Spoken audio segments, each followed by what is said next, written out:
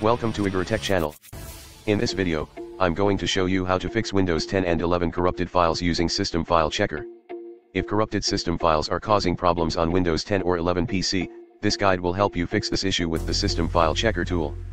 On Windows PC, when you notice issues starting your desktop, random errors occur, or features don't work correctly, there is a good chance that some system files might be corrupted or missing for unknown reasons. Usually, you may experience problems with system files after installing a cumulative update or driver or making installation changes manually.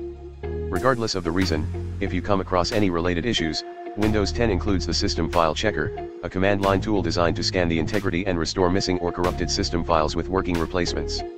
To repair an installation of Windows 10, 11, or lower version using the System File Checker tool, follow these steps. Open Start. Type CMD, right-click the top result, and select the Run as Administrator option. Type the following command to repair the Windows 10 system files and press Enter, sfc/Scannow. System File Checker will now verify the integrity of every protected operating system file on your computer. It might take a while to finish. When the verification process completes, you'll see something like this. Windows Resource Protection found corrupt files and successfully repaired them. This indicates that the tool detected problems and was able to fix them. Other messages are as follows.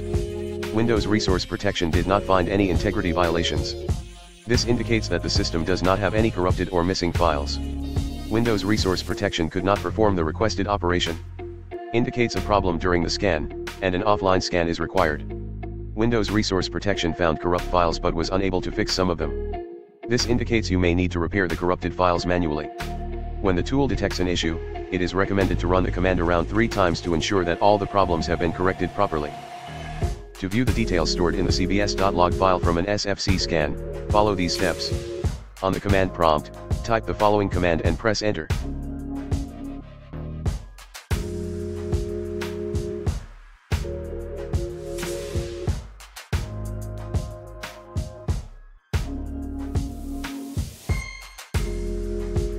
When done, open File Explorer. Click on this PC from the left pane. Under the Devices and Drives section, open the local disk, the C drive. Double-click the sfc/logs.txt file to open it with the default text editor app. After you complete the steps, the log file will reveal all the scanned system files and information for the unrepairable files. This covers how to fix Windows 10 and 11 corrupted files with the sfc command. If you have a question to ask, leave it in the comments below and I'll do my best to answer it. Thank you very much for watching and have a great day.